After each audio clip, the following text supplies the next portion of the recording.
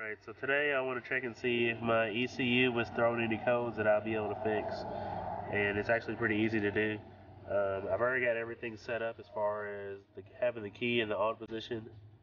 And I've got my screwdriver here to insert in this little hole right here. And there's a little knob that I'm going to turn counterclockwise. And I should get that little light right there, that little bulb, to light up. So I'll pause this and see what we get. Alright, so it started to blink, and it's going to blink a few times. It's going to blink slow a few times, and it's going to blink fast a few times.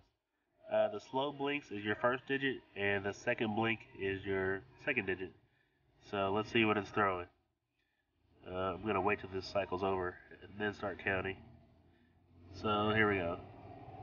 1, 2, 3, 4, 1, 2. Oh, whoops, I messed up. I can't count. 1, 2, 3, 4, 5. 1, 2, 3, 4, 5. So it's throwing code 55, which is weird because I just did it, and it was throwing code 34 for the knock sensor. So that's weird. But there we are. It's throwing code 55 right now, which is no available codes or hook up to consult.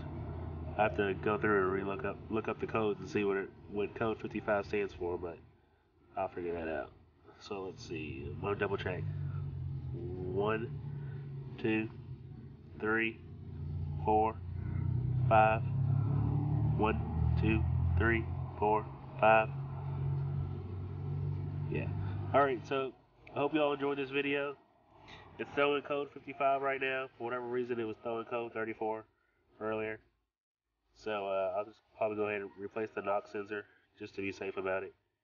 But if you all have any suggestions or any advice,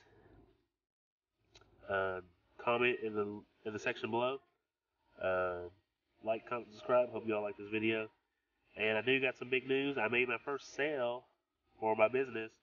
So hopefully things pick up and I'll be able to make some more videos of better quality and all that good stuff. But that's all I got for y'all. I'll see y'all later.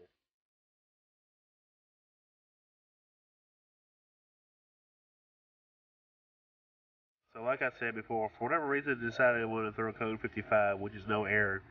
But now it's throwing code 34. What I did was unhook the battery, try to reset it or whatever, and turn the knob again.